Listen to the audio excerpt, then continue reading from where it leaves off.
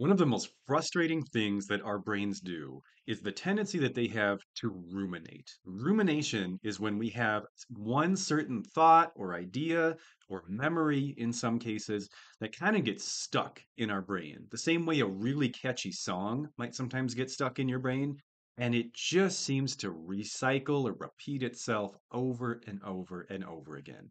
And often when you're ruminating, whether it's a stressor in your future that may come to pass, or something from your past that you regret, or feel shame about, or wish had gone differently. Often, the harder you try to not focus on it, or the harder you try to relax and rest and unwind, the more your brain actually holds on to this pattern of rumination. It's very similar to when you try to make yourself fall asleep. And the harder you try, the more effort you exert into trying to sleep, the more alert and awake you become, and the harder it actually is to fall asleep. Don't you just love brains? I mean, like at the end of the day, I guess I am glad that we have them, but my goodness, are they frustrating sometimes. And they just have so many seemingly backwards, kind of paradoxical type things that they do. The reason that rumination is often worsened or triggered by rest and relaxation is because there is a relatively consistent, finite amount of energy or activity happening in your brain at any given time. It's measured in terms of electrical impulses between neurons. And when you're awake and alert and active, there is some variation, but there's a pretty stable level of mental activity happening. And so you can't really, other than like doing really intense relaxation activities that produce alpha waves, which are sort of a precursor to sleep or deep states of rest, you can't really make your brain calm down. There's not a direct mechanism that we have to decrease the amount of mental activity that is occurring at any given time inside of our minds. We do somewhat have the ability, not perfectly, but to some degree, we can influence the content of the mental activity, meaning we can choose to focus on certain things. But you can't, there's no way to do it. Don't let anyone tell you otherwise. You can't just make your brain chill out and like reduce activity. It's not, there's no direct mechanism by which a human being can do that. So that's one of the reasons, there's many reasons, why it's so frustrating when someone tells you like, just calm down or just relax, because that's not an actionable command. It's not actually a thing that you have a physical way of doing. When we're really stuck in ruminative patterns, that rumination tends to take up a large proportion of your mental energy. So if you thought, I know I've made this metaphor before, but it's been a long time ago, so it probably feels fresh. If you thought of everything that's happening inside of your mind at any given time as being represented by a pie chart, because there often are, right, two or three different things on our mind. Um, we can sometimes be 100% just laser focused on one thing. But I think for most busy adults, that's probably a relatively rare experience. And we're often kind of fluctuating between a few different ideas or thoughts or concerns. When you have a ruminative process happening in your mind, when your brain gets really stuck on something, and it's usually something unpleasant, your brain will basically fill any unused space in that pie chart with the rumination, right? So let's say I've recently interviewed for a job and I am waiting on getting a call back from them, hopefully. I don't know if they liked me or not. So I'm sitting around waiting, hoping they'll call me and offer me the job, but afraid that they won't.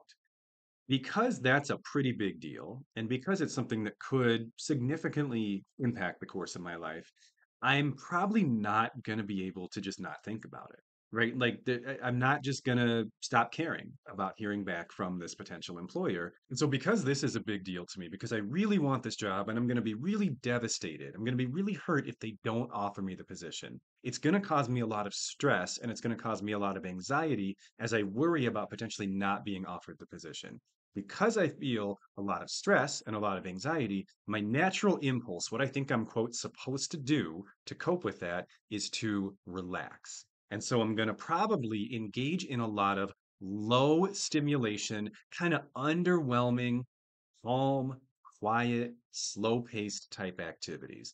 Maybe I'm like, okay, I'm just gonna like sit on the couch in a quiet room and just watch some light, easy television because that's a relaxing activity and that's gonna calm this stress and this chaos in my mind. Seems like it makes sense on the surface, right? It's going to typically backfire because what's happening is there's not a lot of stimulation happening in your environment during that time. And so, going back to your pie chart, the percentage of this pie chart taken up by what you're actually doing in that moment, sitting on the couch watching a kind of slow-paced show on television, is small. It's not very demanding, right? It doesn't require much of you. Your brain does not have to work very hard to do that. So a fairly small proportion of your attention is consumed by this activity. And the remainder, the entire rest of this pie chart is I'm freaking out about the job. I'm freaking out about the job. I'm freaking out about the job. Did they hate me? Am I going to get it? You know how it goes, right? Over and over and over again.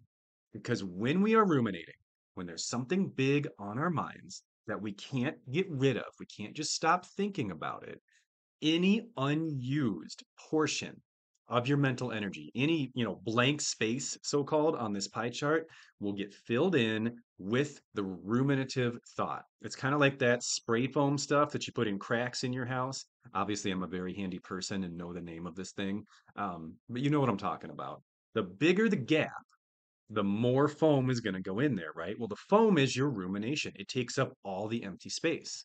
And so doing nothing or doing very little is actually the worst possible choice you can make when you're ruminating because you're leaving your mind almost completely understimulated and unoccupied to just keep replaying this stressor over and over and over again. So that's why your best move when you're stuck in a ruminative thought pattern is actually to do high stimulation, engaging activities, because those are going to take up a much larger percentage of your mental activity. They're going to take up more space in that pie chart. And because they take up more space in that pie chart, the amount of space left over that the ruminative thought can exist in shrinks dramatically because we can't eject that thought from our mind. If we can't stop caring about the job or the test results or waiting on that text back from our partner, whatever, you're not just going to forget about it. There's no way. Our brains don't work that way. But if you minimize the amount of space in which it is allowed to exist within your mind, you will correspondingly minimize the amount of emotional distress that comes from that ruminative thought. Now, we only want to do this with an actual ruminative thought with no action steps. Like if you're stressed about something and you can do something about that, you can go take action to potentially resolve that issue, then that's what you want to do.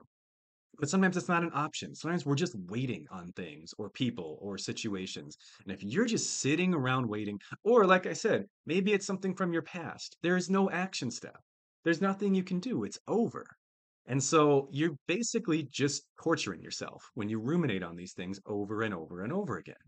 The most healthy and helpful thing for you to do for your own mental health is keep your brain busy so that your mind gets off of the stressor or off of the shame or off of the guilt.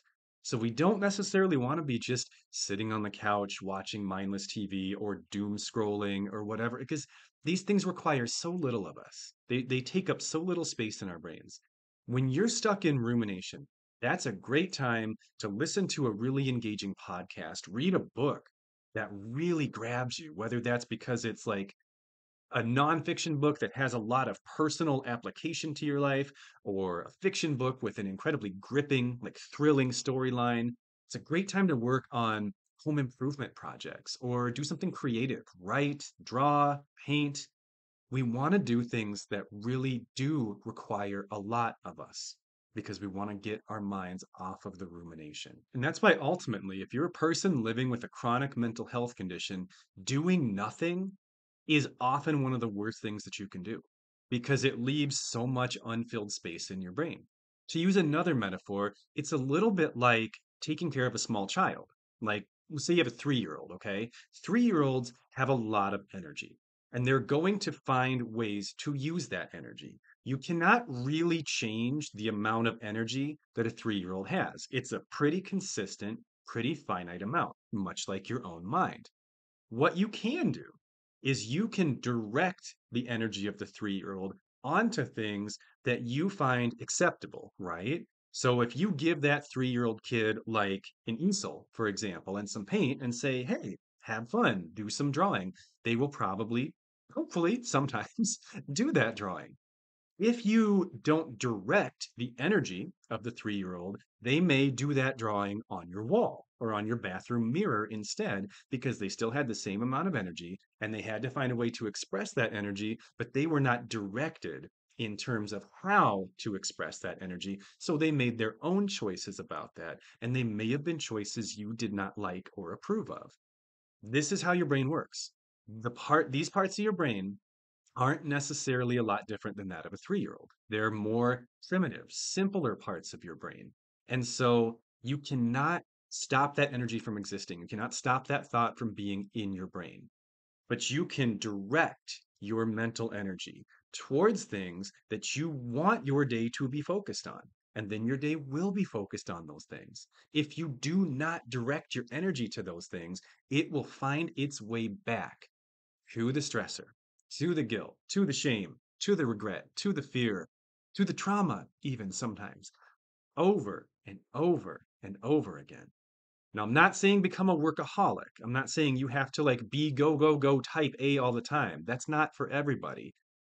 High stimulation activities don't have to be high physical energy activities. It's mental stimulation that we're looking for. So I'm not saying you have to just constantly be in a state of motion. But really, you don't want to spend a lot of time mentally understimulated, because I pretty much guarantee if you look back at your own life and your own experiences with emotional distress, you will find that there is a very clear relationship between periods of boredom and understimulation and mental inactivity and doing nothing and heightened emotional distress about things that you cannot control, either because they've already happened or they haven't happened yet and might never happen. This is your brain's default mode. We are survival oriented mammals. And for most of human history, life has been very dangerous. So we are all evolved from a line of pessimistic, anxious, fearful, worst case scenario thinkers, because those once were adaptive survival responses. I know I've said all that before, but it's important and worth hearing again. So if you just leave your brain to its own devices and say, brain, you just go wherever you want. I'm not going to direct you. I'm just going to chill here. It's not going to go to good stuff very often. It's not built to do that. And that is why doing nothing is dangerous.